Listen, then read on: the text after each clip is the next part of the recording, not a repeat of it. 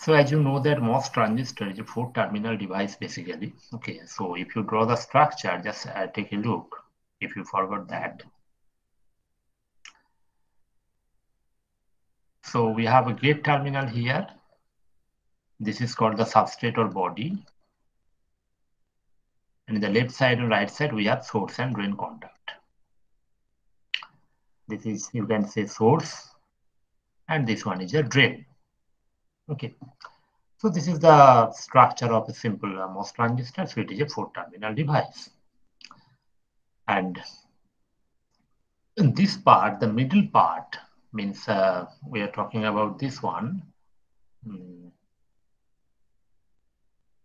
This one, that means the first layer is a metal layer. This is the metal.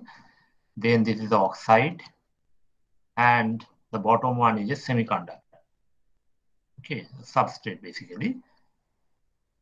Okay. The MOS stands for metal oxide semiconductor. So that came, the definition came from the structure of this layer. Okay, so metal, we have a metal layer. Okay, then there is oxide layer. Then we have a semiconductor. So this is a metal layer is there, followed by one oxide layer, and this is a semiconductor region. Okay, so that's why the name is MOS, metal oxide semiconductor. So if you carefully observe this structure, this region, so it is nothing but a parallel plate capacitor. Just check, the metal side behaves like one electrode. The semiconductor side behaves like another one, means plate. Okay, the metal side, that part behaves like one plate, charge plate, this one. Okay, where the gate is connected. And the bottom one is a semiconductor side where the substrate is there. So this is gate and this is the substrate or body. Okay, body or substrate. And in between two plates, there is a dielectric layer. So this is oxide. Okay, so in between two plates, there is a dielectric layer that is called oxide. So it behaves like a parallel plate capacitor. Okay, and this structure, this metal oxide semiconductor, means without the source and drain, sometimes it is denoted as MOSCAP. MOS capacitor, MOSCAP. So MOSCAP is basically a 2-terminal MOS structure without source and drain contact. Okay, and from fabrication point of view, this structure, okay, this is called the gate stack. Gate stack. That means the gate region, the gate metal, followed by oxide, and the bottom one, the semiconductor. Okay, so this total region is actually termed as gate stack. Okay. Now remember, this gate stack is the heart of any MOS transistor. Okay, it is the main heart of any MOS transistor. This region, this metal oxide semiconductor, this gate stack or the MOSCAP, basically, it's the heart of any MOSFET. So total operation of MOSFET, that is the controlling mechanism mainly. Okay. Of course, there is a role of source and drain, but the controlling mechanism, how we can control the current, that depends upon the operation of this region, this MOSCAP. Okay. So first, we have to study the structure of this one, the operation of this. We have to explore the 2-terminal MOS structure, how it works. So when we are applying a different types of voltage at the gate region with respect to the body, okay, then how that profile, how the potential profile will change, how the energy band diagram, okay, will change, and why we are saying that this section is important and why we are saying this is the heart of a MOS transistor. So let us see. Any question from your side? Okay. So is it clear? Any doubt? So this is zero bias transistor? Of course, zero bias. We are not applying any voltage till now. Later we will apply voltage and we will check what will happen. Okay. So now we are exploring this part only, the metal semiconductor, metal oxide semiconductor, that is 2-terminal MOS structure. Okay. So this is a part of MOS transistor. So the first thing is how to draw the band diagram of this structure. Okay, because to analyze any portion of any device, it's better to analyze that using the energy band diagram point of view. Okay, so first we have to draw the energy band diagram of this MOSCAP, okay, the metal oxide semiconductor region. So we have three regions. So first one is the metal, then we have oxide, then we have semiconductor. And the semiconductor is p-type doped. So we are talking about NMOS, N-channel MOSFET, and for N-channel MOSFET, you know that the semiconductor is p-type doped. The substrate is p-type. Okay, so P semiconductor, let P silicon. Okay. So if I want to draw the energy band diagram, you know that the first step, whenever you are going to draw energy band diagram of any system, any two distinct region, the first step is to draw the individual diagram. So first we have to draw the individual band diagram. Say metal, so metal, you know that the conduction band, valence band, and Fermi level, they are in overlap state. Okay. So the metal, we can represent it by using a single line because the conduction band, valence band, and Fermi level, they are in overlap state. That EFM is the Fermi level for metal. Okay. Next, oxide. In case of oxide, you know that the oxide is a dielectric and it is having a very high band gap. So for oxide, we can say the position of conduction band somewhat here. The position of valence band is here, right, for example. So can you tell me what will be the position of Fermi level for oxide?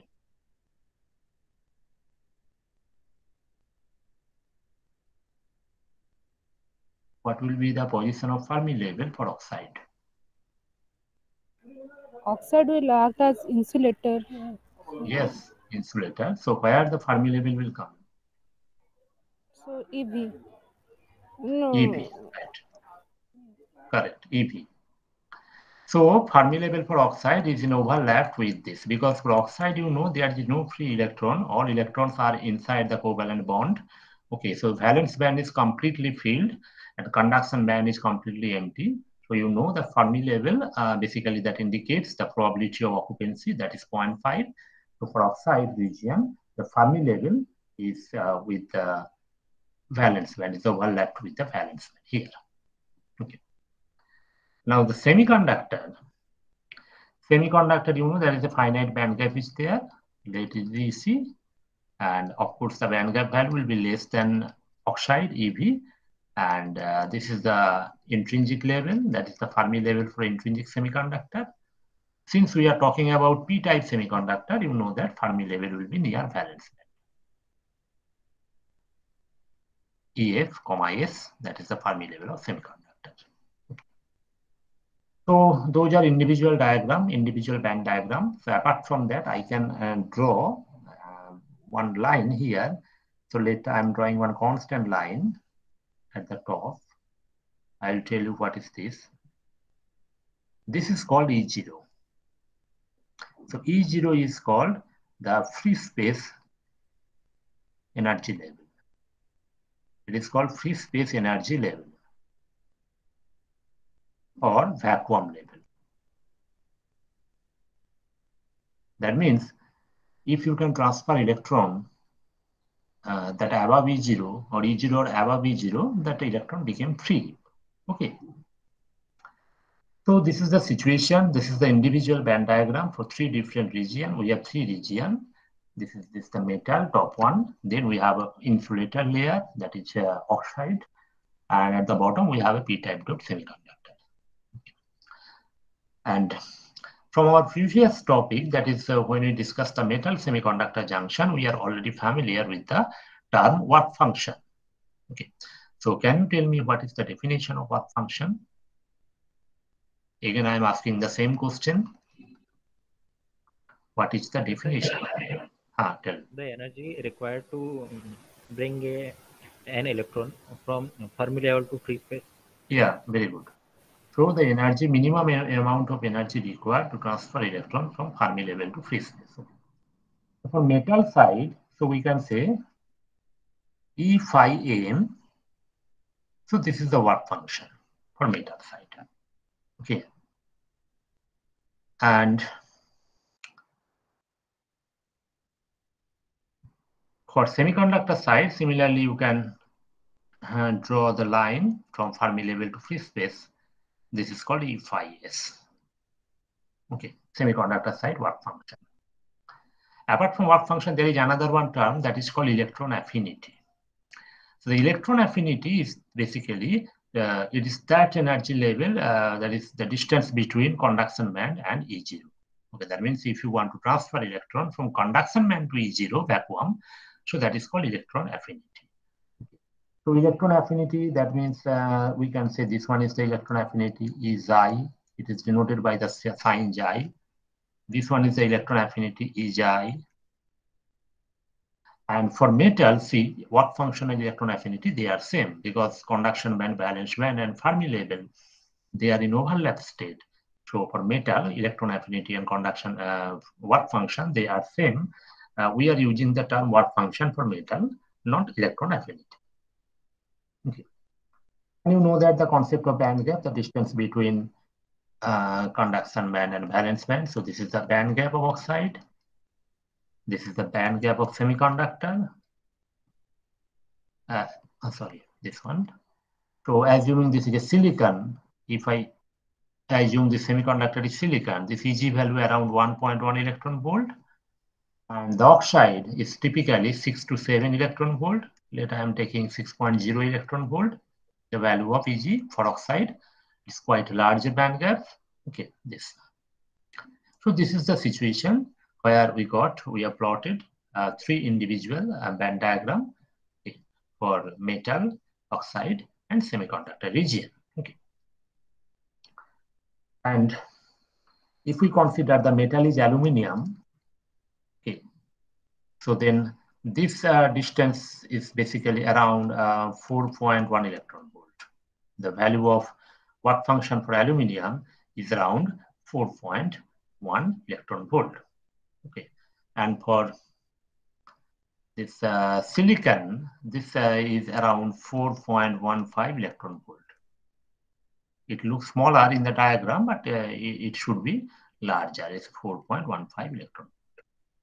Okay, this. So now to get the equivalent means energy band diagram, because the 3 systems are connected together, metal, oxide, and semiconductor. So 3 systems actually they are connected together. Okay, so we have to draw the equivalent energy band diagram. Okay. Now, so you know the rule that equivalent energy band diagram, how to draw it. The first thing is we have to take a common line.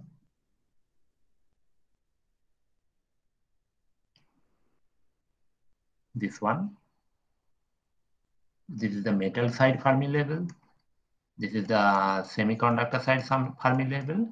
And the Fermi level is constant throughout the system, because when you are going to connect all 3 regions to achieve equilibrium, the Fermi level for each region, they must be aligned. Okay. Then with respect to Fermi level, we shall draw the position of all other energy lines. So it is metal, this is oxide, and this is p-type semiconductor. So the process is same, just like before when we draw the energy band diagram for heterojunction, when we draw the band diagram for PN junction, metal semiconductor junction, etc. So the process is same. Okay. Now for metal side, you know the Fermi level conduction and valence band, they are connected together. Okay, so this. So no need to separately draw that conduction band and valence band because they are inside this. For oxide region, just check the diagram. Oxide region Fermi level is here, and conduction band is above 6 electron volt. Okay. So the position of, if this is the position of Fermi level, so conduction band position will be somewhat here. This. Okay. Then coming to the semiconductor side, just check. This Fermi level is near valence band. So we have drawn the Fermi level here. So valence band will be somewhat here. EV. So if this is EV, the position of conduction band will be here, approximately here.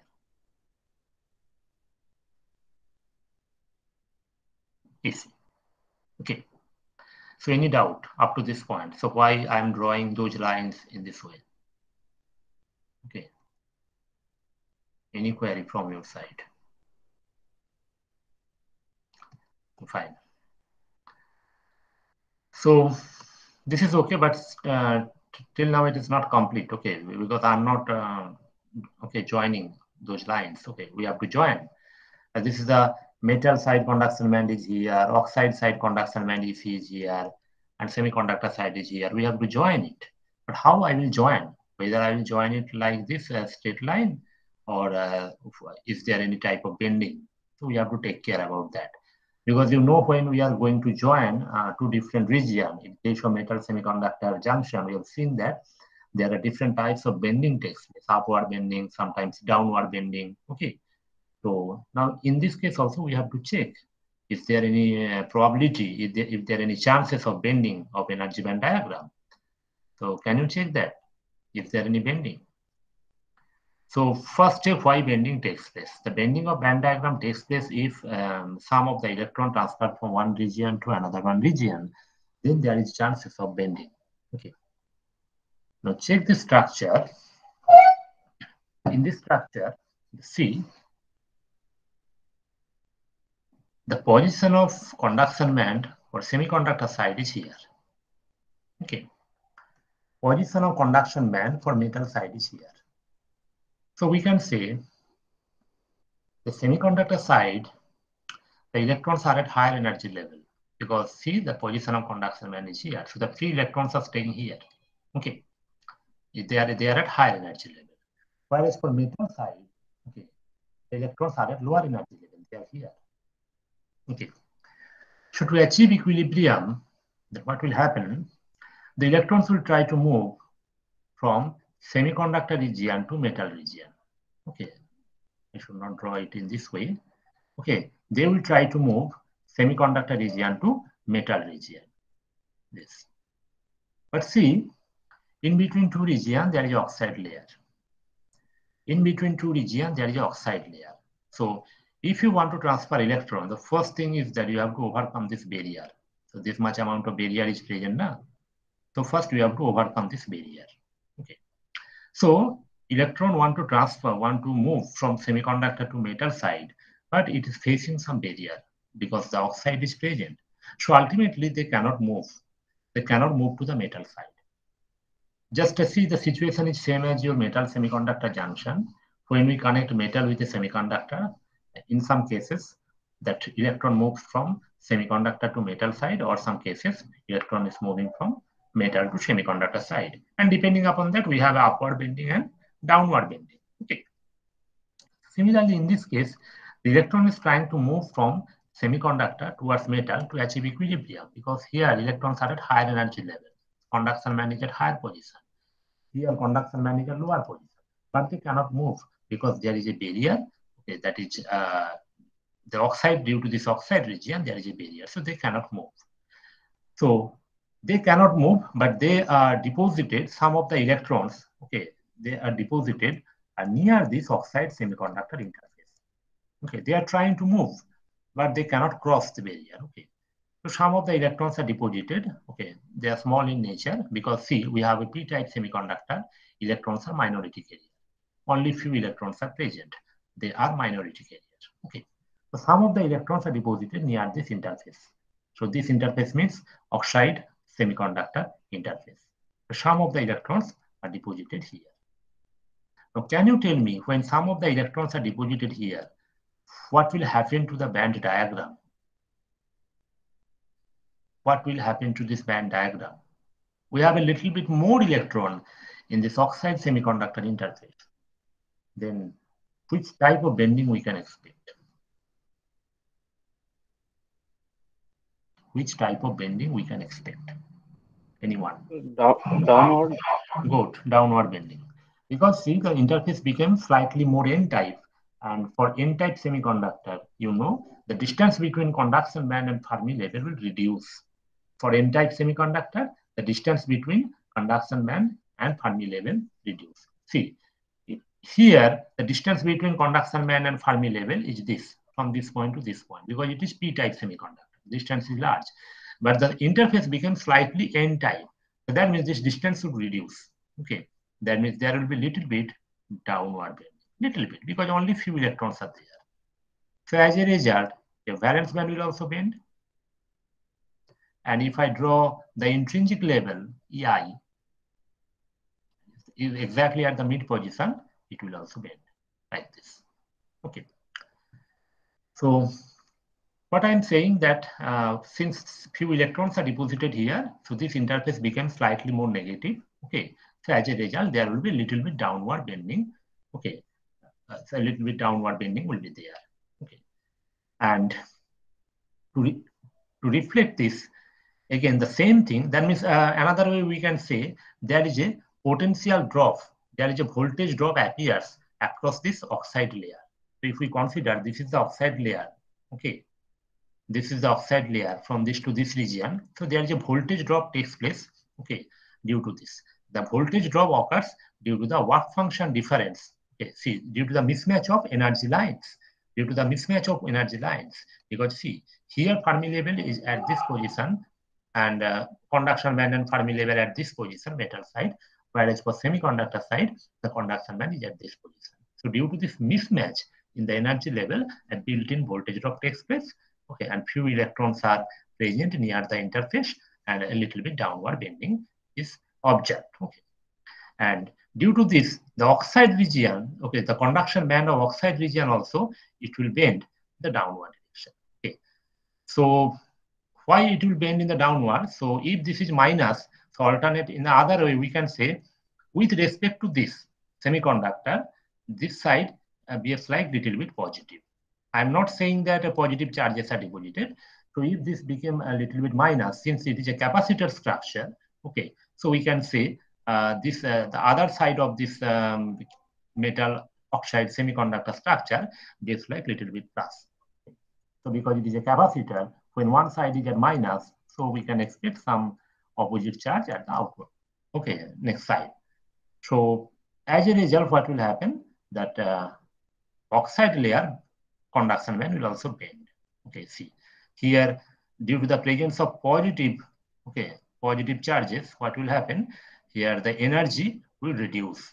Okay, because you know the electrons are negatively charged. If you add a negative voltage, the energy will increase. But here, okay, we have a positive.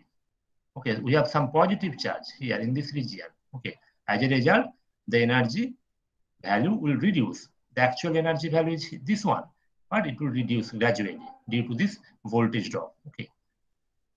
So ultimately, the diagram we are getting is something like this. Okay, it's something like this. So there is a downward bending. There is a downward bending. Okay, due to this mismatch of this energy level. Okay, so technically we can write the bending in band diagram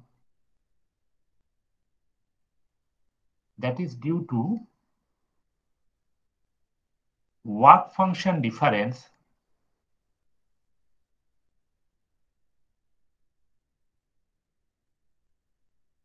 between metal and semiconductor side. Okay, that means from this structure we can say whatever the bending takes place, that is the mismatch of work function. Here we have E phi m, here we have E phi s. Okay, due to this work function difference, this type of bending will take place. Okay, so this diagram, just I'm giving the name. This is the equivalent, the energy band diagram.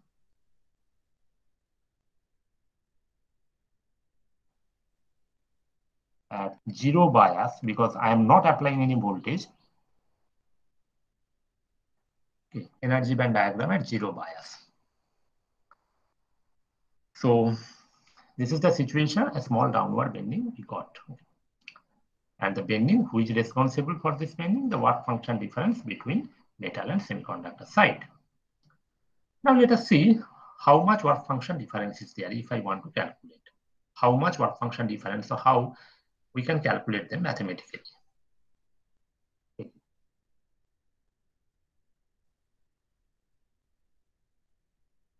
So work function difference, if I want to calculate,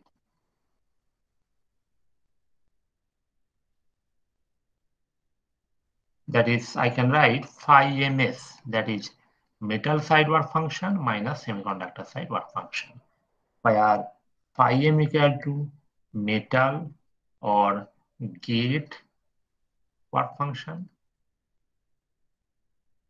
and phi s equals to semiconductor work function. Okay. So we have to calculate this parameter phi ms. Now check.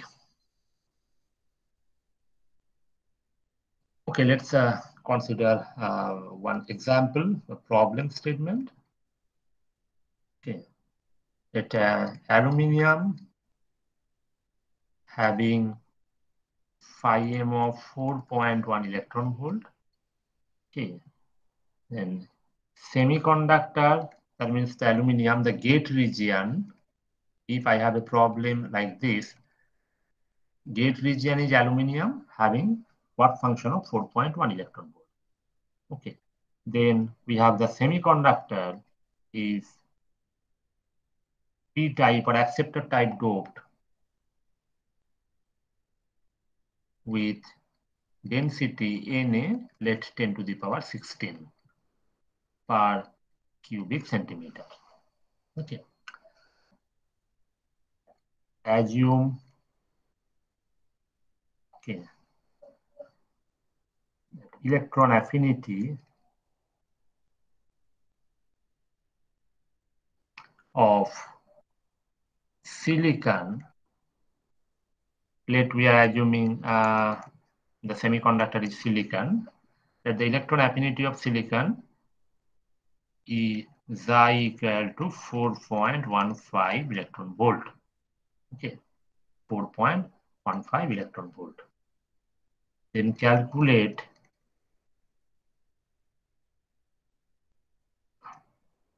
work function difference between metal and substrate. That means metal and semiconductor. So we have a problem like this. So how to calculate? So phi m is directly given. Phi m equal to 4.1 electron volt. So nothing to do it. Okay. Now the problem is with phi s, semiconductor side work function. That means this one. Okay. Okay. This value is given. This value is given. That is 4.15 electron volt. Okay.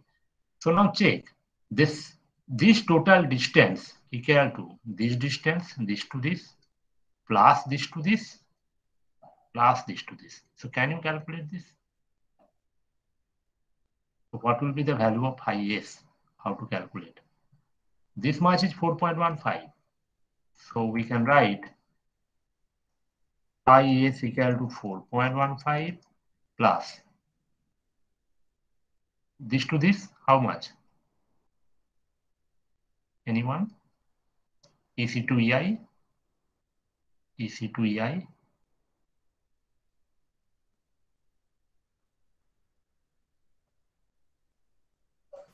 1.1 electron volt.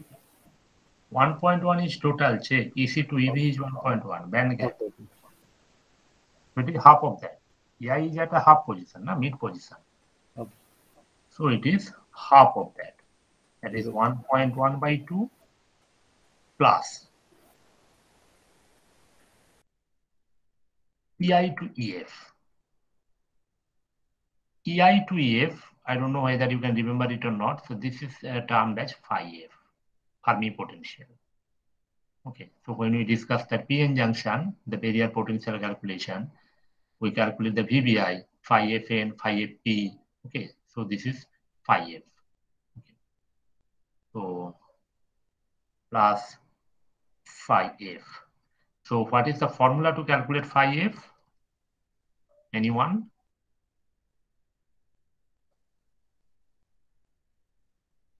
It is KT by Q ln Na by Ni. Okay. The formula to calculate phi f, that is KT by Q ln Na by Ni. And assuming we are working with the room temperature T equal to 300 K, this KT by Q value will be 0.0259 ln Na value that is given 10 to the power 16 by Ni value. Ni value for silicon, it is 1.45 or 1.5 into 10 to the power 10. Can you calculate this?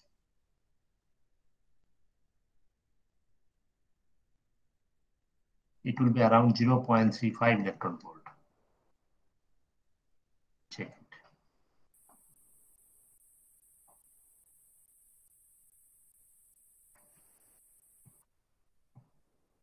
It will be 0.35 electron volt. Just verify.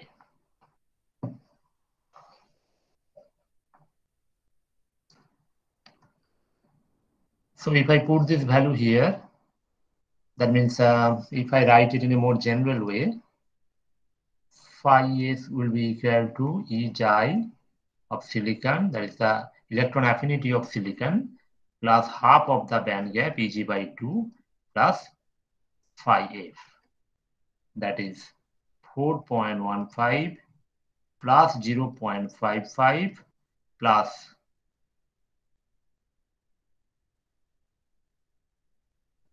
0.35.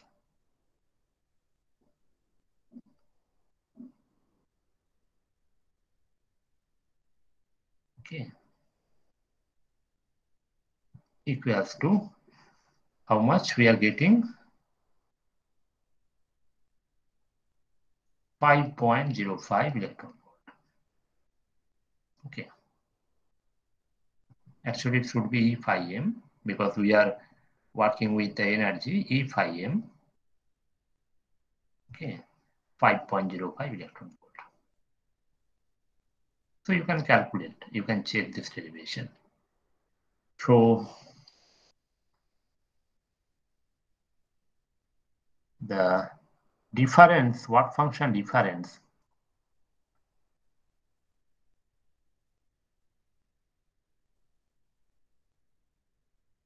so that is phi ms, that is phi m minus phi s, that is equal to phi m check. We have phi m equal to 4.1 minus phi s, we are getting 5.05.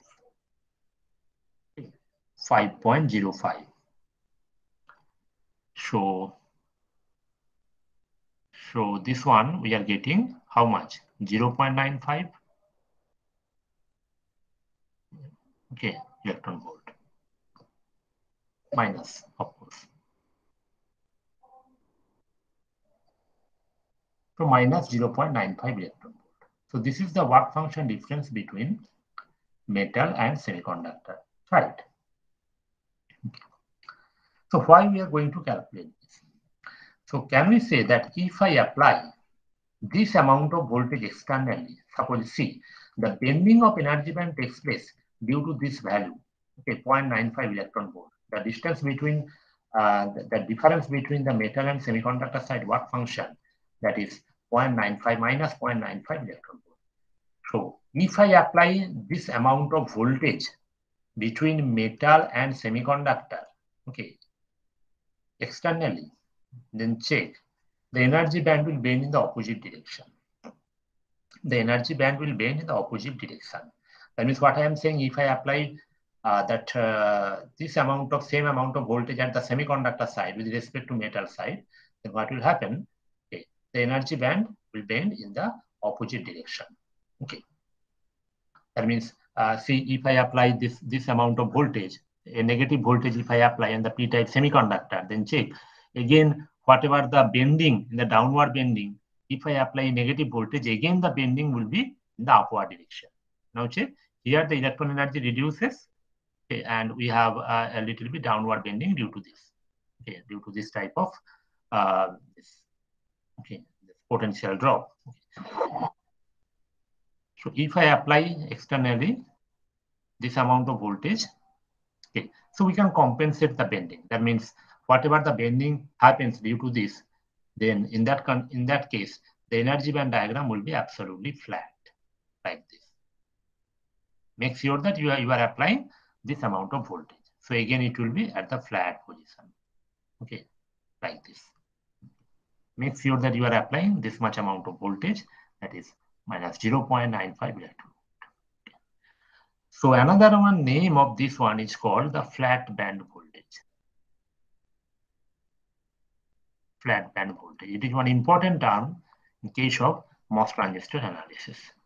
So the amount of voltage, okay, externally applied between that gate, this is the gate region, you know, and this is the substrate region.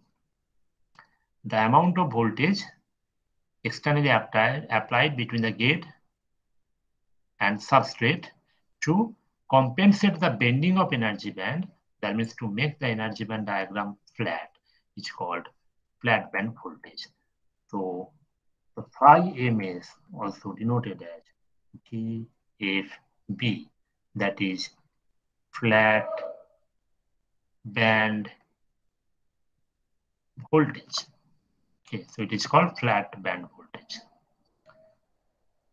So this is one important conclusion we got from the zero bias energy band diagram. The bending takes place, and if I want to compensate the bending, if I want to make the band diagram flat, we have to apply that amount of voltage externally between the gate and the substrate region. In our case, that is 0.95 volt. Okay. Then the band diagram will be flat. It is called flat band voltage.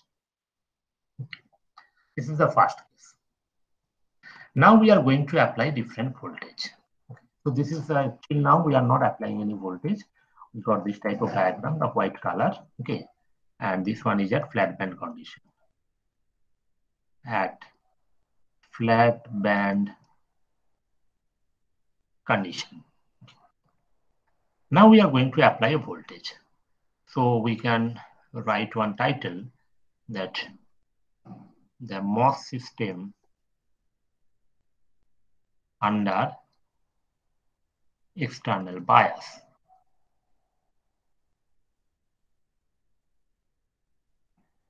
MOS system under external bias. That means now we are going to apply a voltage. So again, I am drawing the structure. Let us see. So this is the gate. I'm not writing metal, I'm writing the general, the gate region. This is the oxide region.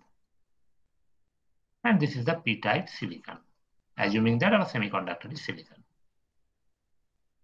Okay, the gate terminal, and this is the substrate terminal. So this is the structure of two-terminal MOSFET, MOSCAP. Okay. So case one.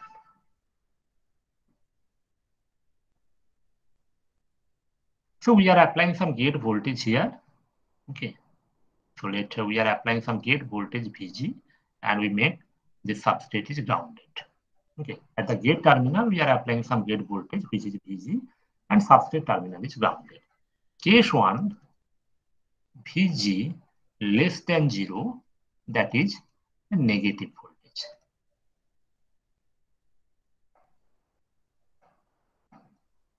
Okay. And negative voltage. Let us see what will happen. So when you are applying a negative voltage here, okay, we can also define this thing. So I am saying that if I apply this amount of voltage externally, the band will be flat. I will define why the band will be flat. Let us see. Again, we shall check it here. So we are applying a negative voltage here. Okay, at the gate terminal. So what will happen here? Anyone? You are applying negative voltage at one plate of a parallel plate capacitor. Then what will happen to the next plate, other plate?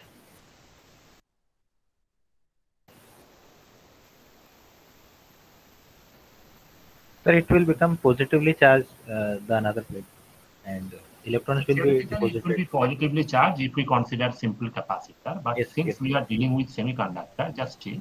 We have a p-type semiconductor, yes. The holes will we have a p-type semiconductor, then the majority carrier, that is holes, okay, the holes will be attracted towards it. So the majority carrier, holes will be attracted towards it. Okay. So there will be a layer of holes. The holes will be deposited here, okay, near this oxide semiconductor interface, at this interface. Okay. So this is the case 1. Okay. So this one is the case 1. When we are applying a negative voltage, which is less than 0. So due to this negative surface voltage, what will happen? The majority carriers present in the p-type silicon, that is substrate, those holes will be attracted towards this oxide semiconductor interface, and near this interface, the hole density will be little bit higher. Okay, hole density will be little bit higher. Now again, go back to our diagram. If the hole density in this region little bit higher, then we can say this region, okay, behaves like more p-type. Just see, because the interface, in the interface region, there is more holes. The holes are deposited near the interface. So we can say the interface became, the semiconductor in that region became more p-type compared to other part. Okay. So if I write it point-wise, when Vg is negative, then what will happen? The majority carriers,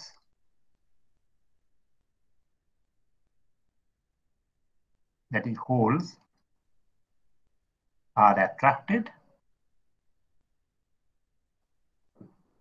and deposited. Where they will deposit? Near oxide silicon interface. Okay. So then we can write that the hole density near interface became higher compared to other part. Compared to other part of semiconductor. Okay. So if it happens, then can you tell me which type of bending of band diagram will take place? Now you are familiar with bending. Can you tell me which type of bending will take place if the interface became more p-type because the hole density is more? So because the interface became more p-type, so since our Fermi level is constant, just to go back to the diagram, since our Fermi level is constant, interface became more p-type. For more p-type, what will happen? Valence band will be closer to Fermi level. Okay, the valence band will closer to Fermi level. That means now this band will be a little bit upward bending, like this. Okay, upward bending will be there. Now I think it is clear why we have to apply minus 0.95 electron volt. Check. We already have an energy band diagram where downward bending is present at zero bias condition. We are not applying any voltage. Okay. So to make it straight, which type of voltage we have to apply in the metal side? Negative voltage. Okay. So slightly, this band will bend in the upward direction. Okay. And if you apply more negative voltage, what will happen? From the straight line, again the band will bend in the upward direction like this. So if I draw the diagram separately here,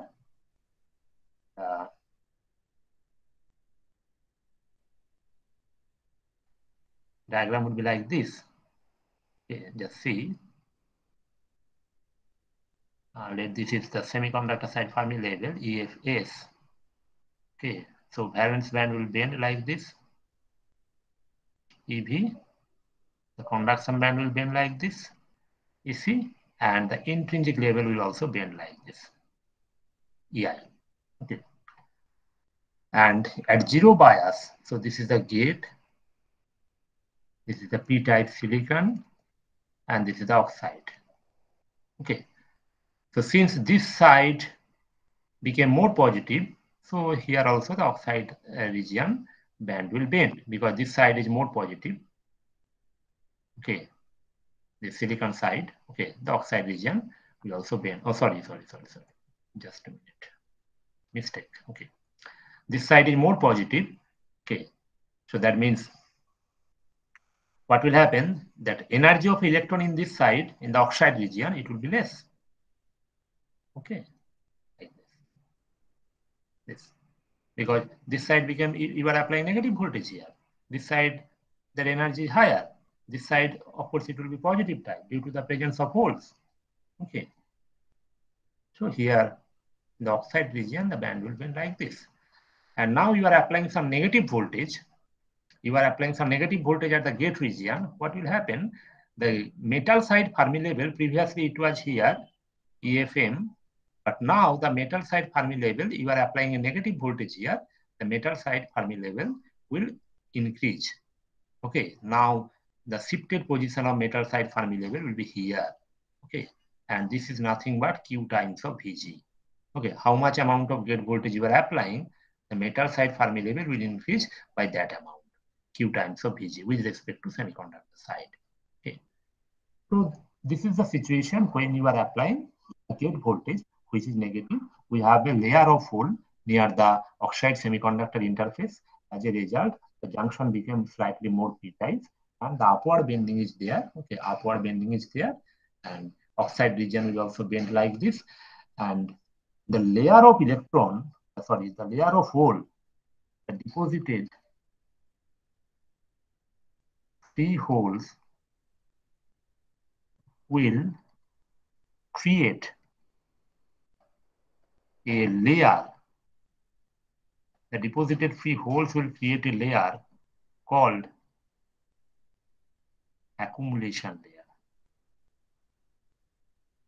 Okay, so the name of the layer called accumulation layer. Okay. Note this, accumulation layer. So in general, this case one is termed as accumulation. The case one is termed as accumulation, where we are applying a negative gate voltage, which is less than 0. Okay, so this is the accumulation region of operation. Now, coming to the next part. So mute your microphone, noise is coming. Case 2. So the same topic, the MOS system under external bias.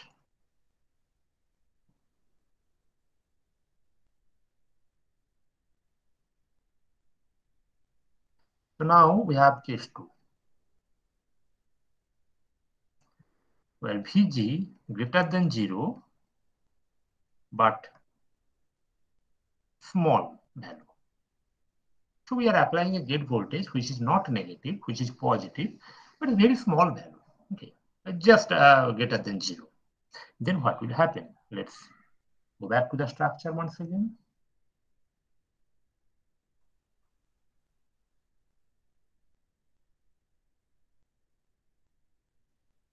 So this is the gate.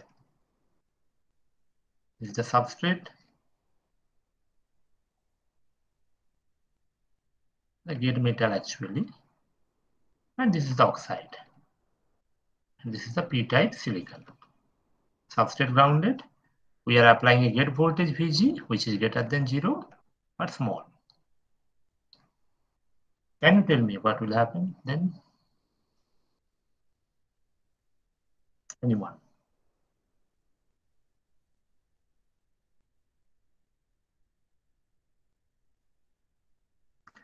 So first of all, when you are applying a gate voltage here, some positive charges here, okay, but remember it is very small. So first thing it will happen, see, the p-type semiconductor majority carriers are holes, all hole, and they are uniformly distributed throughout this whole region, this total semiconductor region. Some free holes are there. The first thing will happen that the holes, those are present near this interface, means this interface. Okay. See, we are applying a positive charge. So similar type of charge will repel each other. So due to this positive potential, surface potential, what will happen? those holes will be rippled back. Okay, those holes will be rippled back. Those holes, those are present near the interface, they will be rippled back deeper, much deeper into the substrate side. So when the holes are rippled back into the substrate, what will happen to this interface? When holes are rippled back into the substrate, when holes are moving, okay, then what will happen to that particular region? Consider p-n junction. When holes are moving from p to n side due to diffusion, what will happen in p side? Depletion layer will be Depletion layer will be created. The same thing will happen here. So when holes are moving from the interface, this is the interface region, into the substrate region, then we have a depletion. In this region, we have a depletion. Okay, in this region, we have a depletion. And you know the depletion charges will be negative. They will left some negative ions. Okay, so when holes are moving, they left some negative ions. Okay, so we can write it. So when a small positive gate voltage is applied,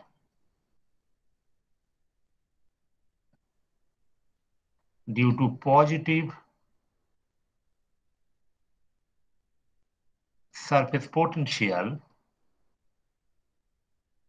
okay, or we can say due to the presence of electric field, because the electric field will be in that direction from positive towards negative. Okay, holes are rippled back into the substrate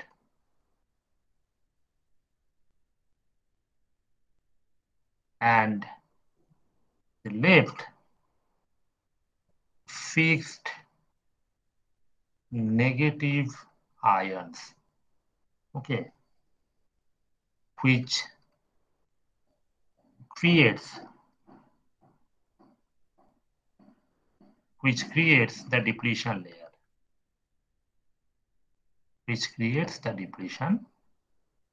layer. When holes are rippled back into the substrate, they left some negative ions. So here we can say a depletion layer is created.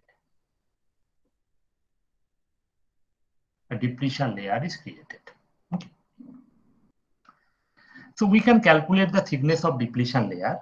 Okay, so there is a process. We can calculate the thickness of depletion layer by applying Poisson's equation similar to the p-n junction.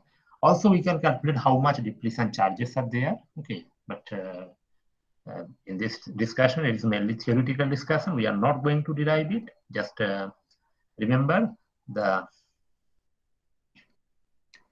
amount of depletion charge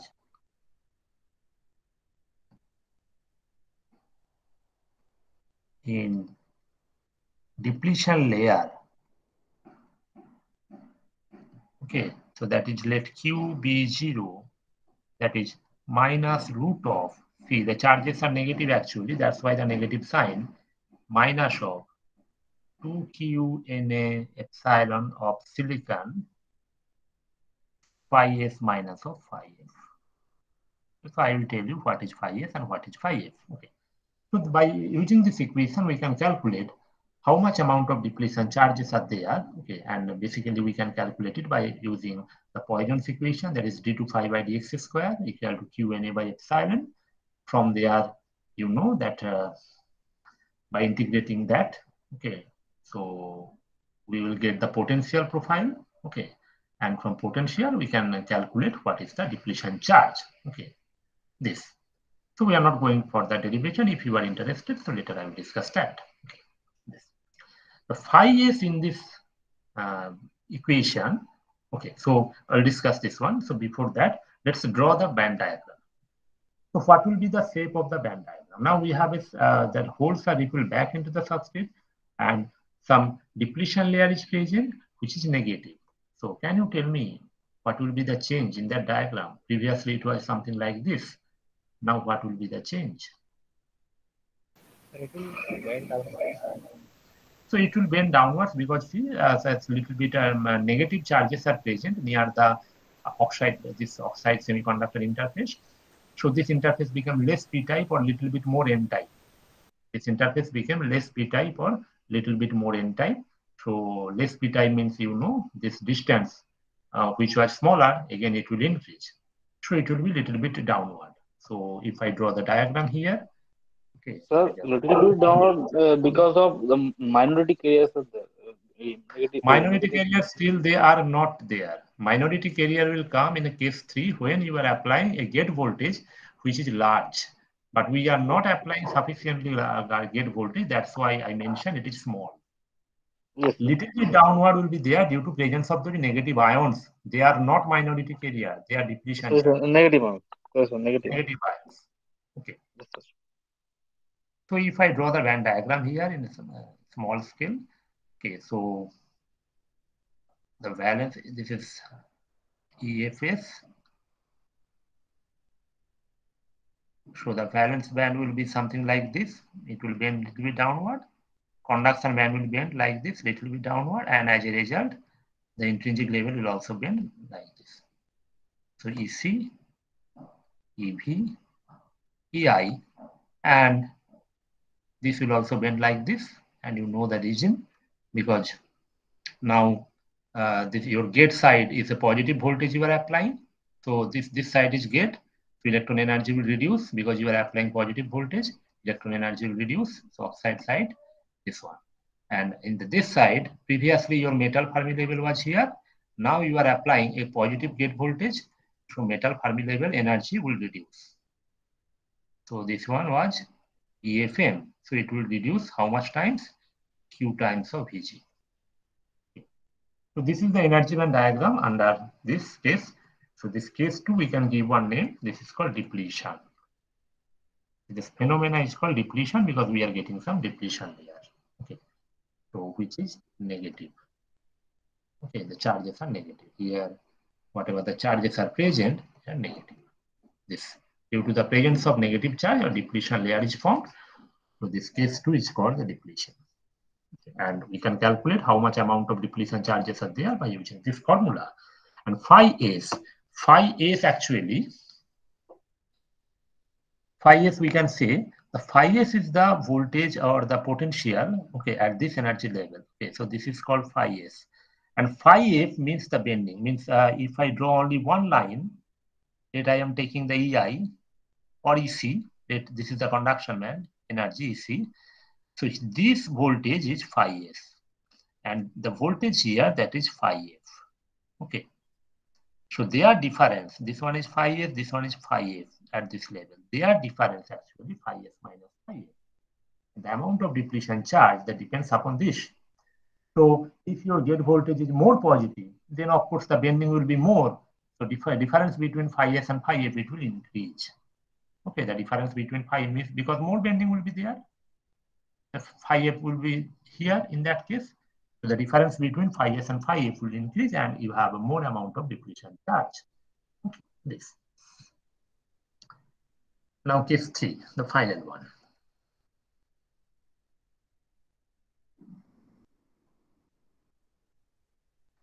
Vg is greater than 0, large positive value. So now we are applying a gate voltage. Of course, it is a greater than 0, and now the gate voltage value somewhat large. So this is the gate metal or gate region. This is the oxide region. And this one is the p-type silicon. Okay. So this is the body. And this is the gate terminal. So this is Vg greater than 0, but large. So as you can expect, what will happen? So we are applying a large positive voltage here. The first one, the first case is due to the presence of this large positive voltage, the free holes present in the p-type region, all holes present in this layer, okay, they will be repelled back and some depletion layer will be there Okay, some depletion layer will be there. That is one thing. So there will be some depletion layer. This is the first thing. Because ultimately we are applying a positive gate voltage. So similar to case 2, you will get a depletion layer. And if you further increase the value of gate voltage, okay, so after some time you will get a maximum depletion layer. Second case, so it's a p-type doped semiconductor. So here electrons are minority carriers. Okay, so here minority carriers are electron. Okay, so here minority carriers are electron. So we can say that very few amount of electrons are present here. Okay, very few amount of electrons are present. And those minority carriers, see, we are applying a positive gate voltage. Those minority carrier electrons are attracted and they are deposited near this blue color, near the oxide. So here we have two types of charge. One is depletion charge. Another one is this free electrons. They are not fixed. They are free. The minority carrier, only few in nature. Okay, number, but they are free. They are not fixed. Okay, so that, and they will create a conducting channel because they are free. Okay, so the name of this layer is called inversion layer. Okay. So the name of this layer, that is the layer formed by the minority carrier electrons. Okay, so it is called inversion layer. Okay, so why we are saying it inversion? So let us take a look. So before that, can you tell me which type of bending will be there? Which type of bending will be there?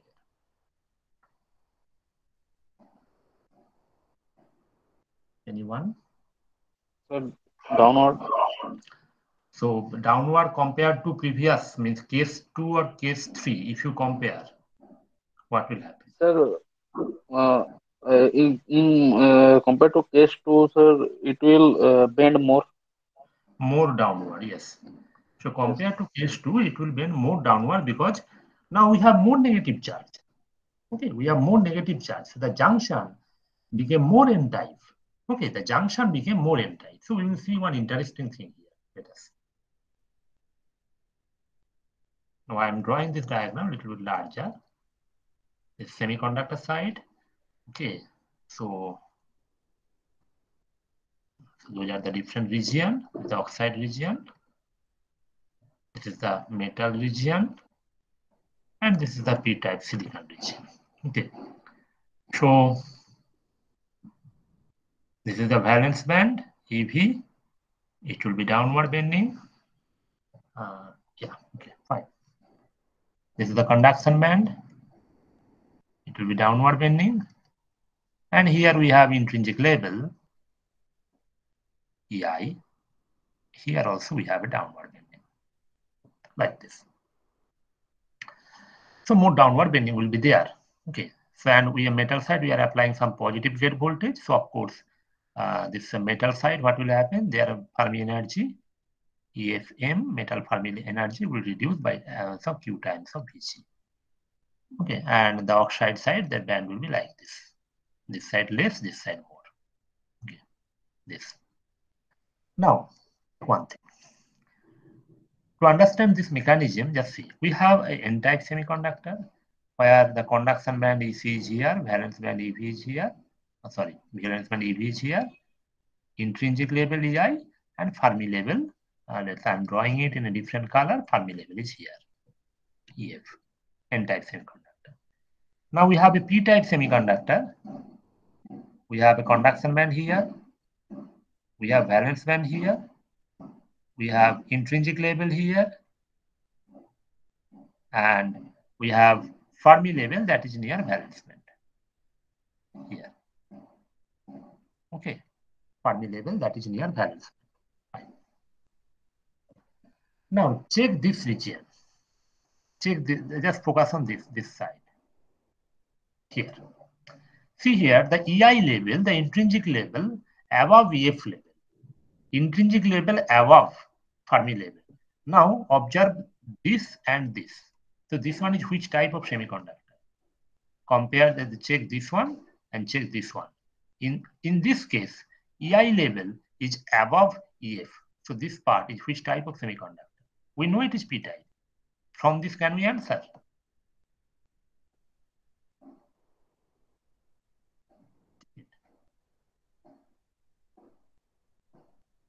See, in this diagram, EI is above EF, EF is here, EI is here.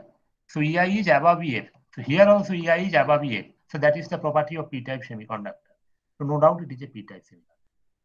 But when you are applying sufficiently large positive gate voltage, what will happen? The bending of diagram will take place. Okay, and the bending may be like this. Okay, bending may be like this, or bending may be like this. More downward bending. If I check this region,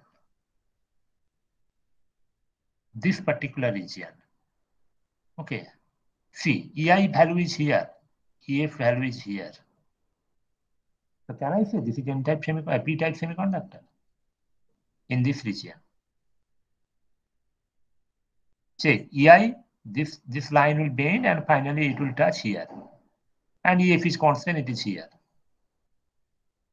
Can I say it is P-type? Yes or no? So this one is which type? It will act as N-type semiconductor. So it behaves like N-type semiconductor, because see, in N-type semiconductor, EF is above EI or EI is below EF. Check here. EI level is below EF. And here we are getting exactly the same phenomena. EI level will bend. Why it will bend? Due to application of positive voltage, gate voltage. And now it is below Fermi level. Okay. So one strange thing we can observe here, the semiconductor, we can say, it is this properties band diagram. From band diagram point of view, we can say the semiconductor is converted to N-type. Although we are working with P-type semiconductor, but the semiconductor is converted to N-type. Okay. So that's why the name of this layer you are getting, that is called the inversion layer. Okay. See, majority carriers are holes, but the conducting channel in this condition is formed by whom? Minority carrier electrons. So everything is getting inverted, opposite. Okay. Majority carriers are holes, but the conducting layer is formed by the electrons. The name of the layer is called inversion layer. That's why the semiconductor looks like it is inverted. It's N-type. Because from this energy band diagram, it looks like N-type semiconductor. But actually it is P-type. The band bent in such a way, it looks that it is an N-type semiconductor. Okay, just a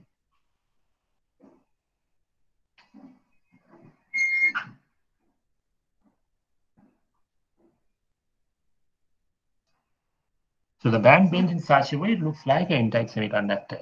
So that's why the name is called inversion layer. Okay. So theoretically, let's some more explore on that. Okay. So theoretically, when your this is the Fermi level, EF, and this is EI, and this is the oxide, and I'm just drawing that part, only one energy level, EI. So EI will bend. Okay. So when the EI is just below EF, that means like this. So we can say the semiconductor is inverted as per the definition. Because see, the semiconductor is inverted. When EI is just below EF, it is called inverted. So based upon this condition, we have two types of inversion. One is called weak inversion, and second one is called strong inversion. Okay. So when EI is just below EF, when EI is just below EF, okay, so just below, okay, then it is called the weak inversion. But if the situation is like this,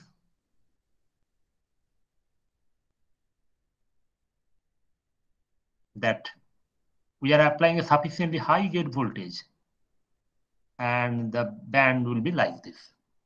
Okay, and if it satisfies this condition, this distance means for p type, the distance between EI and EF, and here the distance is this one. Okay, they are same, okay, or more than that. Okay, so this one is called strong inversion.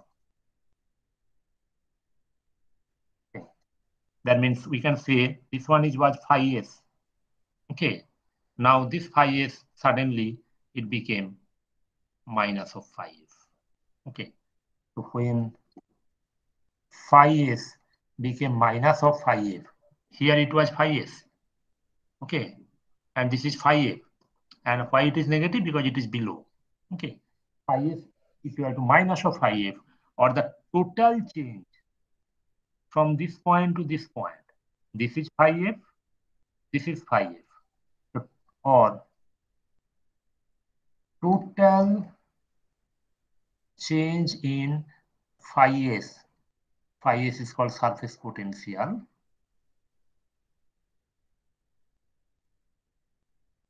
Is equal to minus 2 phi f. Okay, so this total distance from top to bottom. Why it is negative? Because we are moving from top to bottom. Energy reduces. That's why minus sign.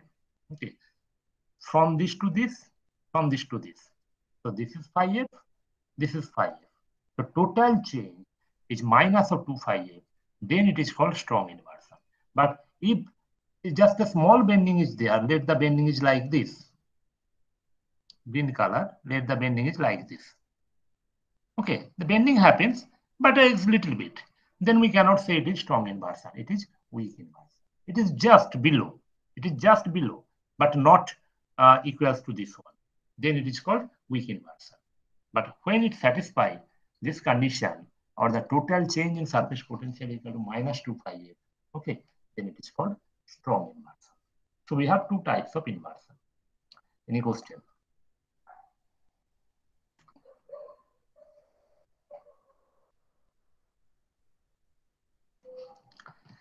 So if I rewrite this equation, so what will be the value of QB0 at strong inversion? So just the total change, phi s minus phi f, it will be replaced by how much? Minus of 2 phi f. Okay. So QB0, that is total depletion charge at strong inversion equals to minus of root of 2QNA epsilon SI minus of 2 phi f. So this will be the change, minus of 2 phi f.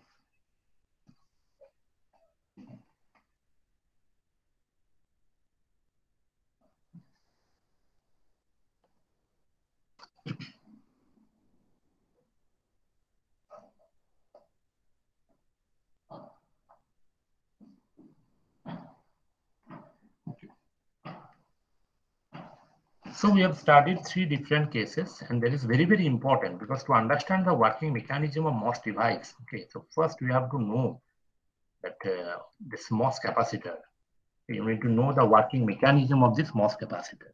That is very, very important, because the total operation of MOSFET means how the controlling mechanism of MOSFET is going on. That depends upon this region, the metal oxide semiconductor, this MOS capacitor, gate stack. So this is the heart of any MOS transistor. Okay. So we have three different situations. Okay, so first we have started our analysis from this band diagram. This is the equivalent band diagram. There is a small downward bending due to the work function mismatch, and how we can compensate, how we can recover the band diagram from bending, that is flat band condition. We calculate it. Okay, that is called flat band voltage. Then we have three situations. There is now we are going to apply a voltage here. MOS system under external bias. The first one is we are applying a negative voltage. The holes will be deposited, majority carriers, and the layer is called accumulation. Band diagram will be like this. Okay. Second case, we are applying a small positive voltage. That holes will be repelled back because the surface became a little bit positive, okay, and the holes means due to this positive potential, okay, this you are applying a positive gate voltage, okay, so positive gate voltage, that is gate electric field, will repel the holes back into the substrate, and as a result, the negative ions, fixed negative ions, depletion layers are created, and we have a case that energy band diagram will bend a little bit in the downward direction, and we can calculate the amount of depletion charge present here by using this formula QB0, this one. Okay. And third case, when we are applying a large positive gate voltage, there is a strong downward bending will take place. Okay, and now the minority carriers will be deposited near the oxide interface, and they create one conducting channel that is called inversion layer. So why inversion? To understand the inversion mechanism, we have drawn two separate diagrams. Just check. In this region, the EI value intrinsic level above EF. So above EF, that indicates it is a p-type semiconductor. But when bending takes place, EI is below EF.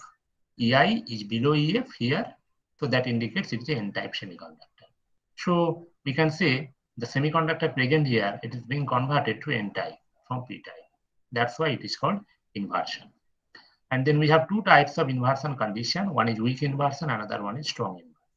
Weak inversion means when I just EI value just cross EF, just below EF, not too much, just below EF, the green color line. Okay, here, this one, just below EF.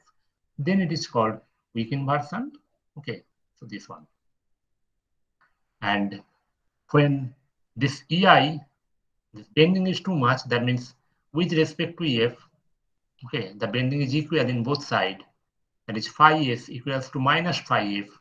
A total change, this point to this point, phi S minus phi F equals to minus of 2 phi F. Okay, then it is called strong inversion. In strong inversion, the value of depletion charge, just in place of phi S minus phi F, we can put it is equal to minus of 2 phi F. Okay. So that's all for today. We have discussed so many things, but you need to study it. So if anyone having any questions, so please ask, otherwise I will finish it.